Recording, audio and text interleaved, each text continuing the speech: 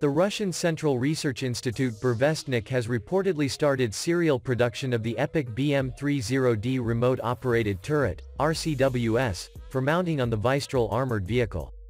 The Epoch BM-30D RCWS Turret is armed with one 30mm 2A42 automatic cannon and one 7.62mm PKTM coaxial machine gun.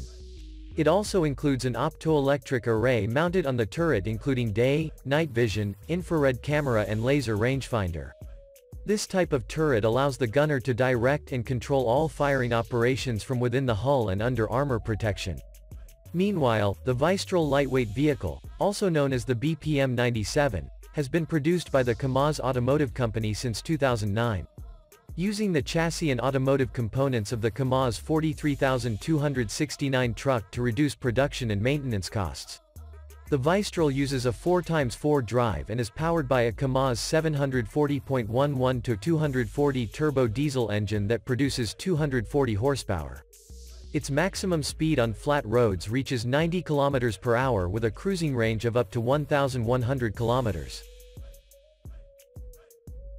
The Vystrel 4x4 armored vehicle is a mine-resistant wheeled border guard battle vehicle, MRAP.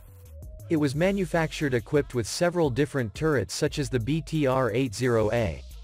This vehicle is based on Kamaz 43269 and designed for the Russian border guard.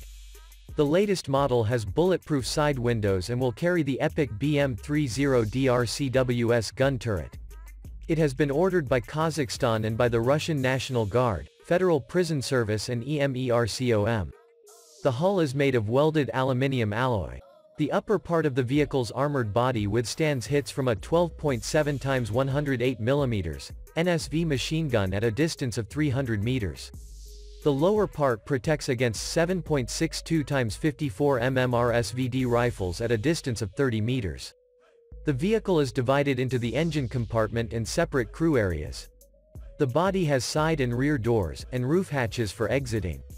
The base vehicle is the Kamaz 43264x4.